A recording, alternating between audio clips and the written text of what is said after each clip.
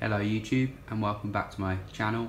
In this video today I'm going to be showing you how to set the valve clearances on this Briggs Stratton lawnmower engine. Although I'm doing this on a Briggs Stratton engine, the principle is the same for most 4-stroke single cylinder engines with an overhead valve. You can tell it's got an overhead valve because this one says overhead valve on the cover. This is a rocker cover, so it will be an overhead valve engine if it's got this rocker cover on the front of it. So the first thing to do is remove the rocker cover.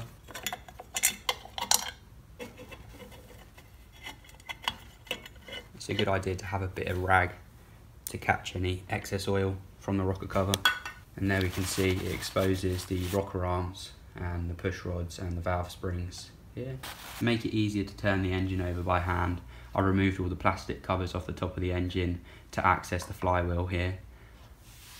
The next thing you want to do is remove the spark plug, and that will allow you to rotate the engine freely without it compressing. So as you can see, the valves are opening and closing now as I turn the engine. In order to help people understand what I'm doing, I've drawn a simple 4-stroke engine. So the first stroke is the intake stroke. That's when the inlet valve is open, the fuel air mixture is drawn into the cylinder. This is a piston here. The piston comes down, it draws the fuel air mixture into the cylinder. Take note, the inlet valve is open and the exhaust valve is closed. Once the piston has drawn the fuel air mixture into the cylinder, it is then compressed. This is the compression stroke. At the top of the compression stroke, this is also known as top dead center. Both the valves are closed. Because both the valves are closed, this is the point here, just before the power stroke, at which you can adjust the valves and check the clearances. The third stroke is the power stroke. The fuel air mixture is ignited and you get internal combustion. The power stroke pushes the piston down, and then finally the exhaust stroke, piston comes down and then back up, and the exhaust gases exit the exhaust valve here. So there are different methods for doing this, but I'm going to show you what I believe to be the easiest for adjusting the valve clearances on a single cylinder engine. And that's to put it in the top dead center position, and then both of the valves should be off cam and you can do your valve clearances. So the first thing you need to work out is which one's the intake valve and which one's the exhaust valve. So you can see here the intake valve on the bottom is in line with the carburetor, so that's on the intake side. And up here, this must be the exhaust valve because it's in line with the exhaust manifold there. So if we turn the engine over by hand, okay, so these are rocking, and that's just about to start its intake stroke. So the intake valve opens, the fuel air mixture goes into the cylinder, the cylinder comes up to the top, sorry, the piston comes up to the top, that's the compression cycle. So that is top dead center there, just before the power stroke.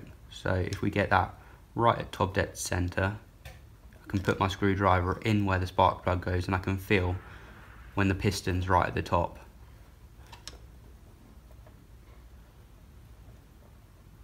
So the piston's right at the top there. So this is at top dead center.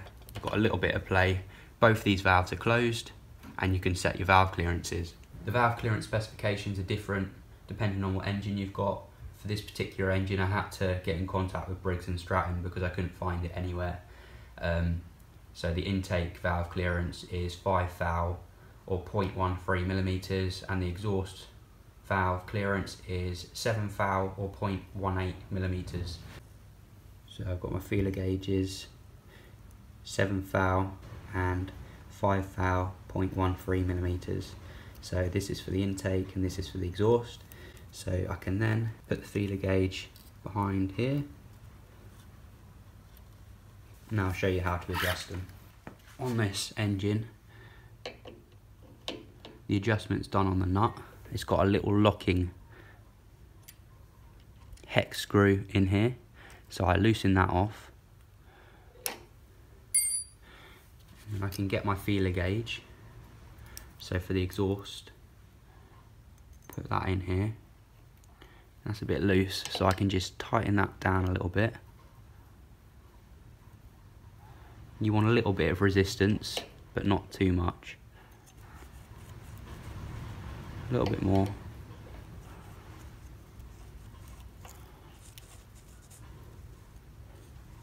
That feels good to me. So once you're happy with it,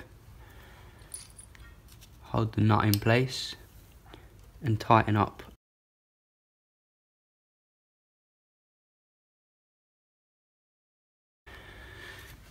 Do the same for this one. So I'll unlock it. Get my 5 valve feeler gauge. Put that in there.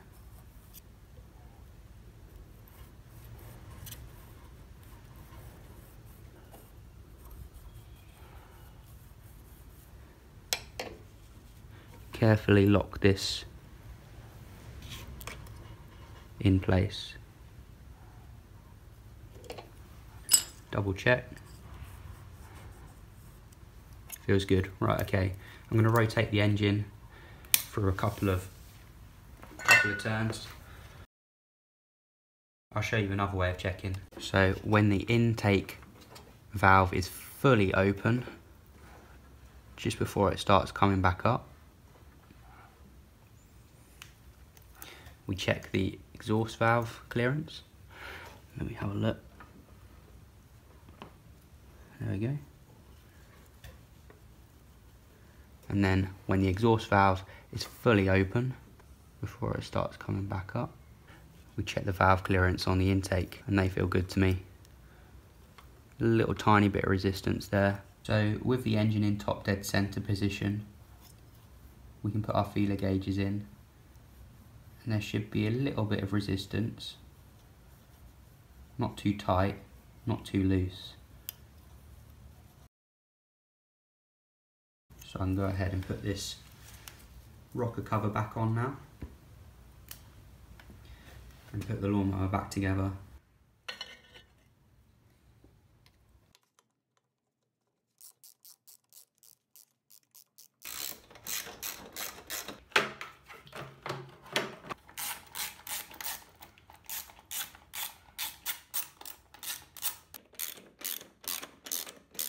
This is a lawnmower I restored ages ago. It's probably one of my favourites, so I'll just hang on to this one.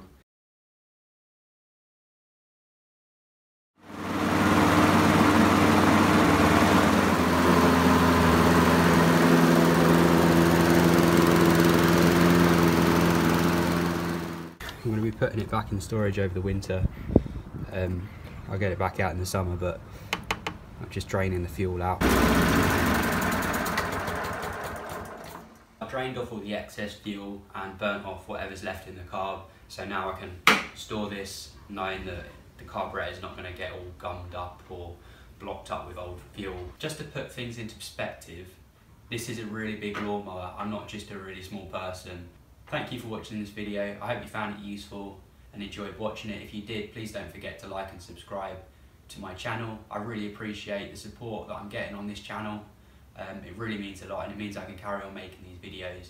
So if you haven't already, please click that big red button and the little alarm bell, and that way you'll get notifications when I post new videos. Thanks for watching, and hopefully see you next time. Take care.